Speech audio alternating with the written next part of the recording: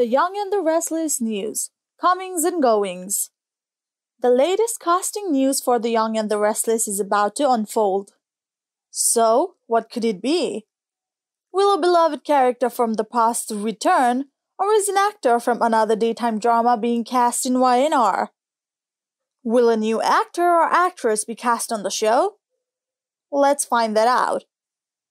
Kelsey Wang, who portrayed Daisy on General Hospital, will be heading to Genoa City of The Young and the Restless as Allie, beginning from March.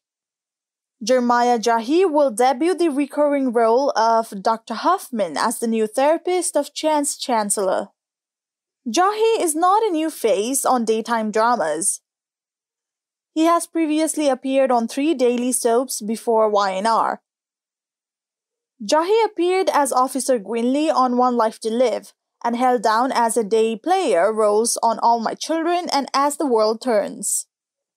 So, are you guys excited to see the new cast members on the show? Let us know in the comment section below.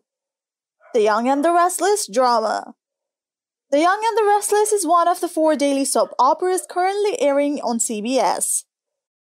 The Young and the Restless made a debut in 1973 and it has outlasted other soaps to become mainstay for many households.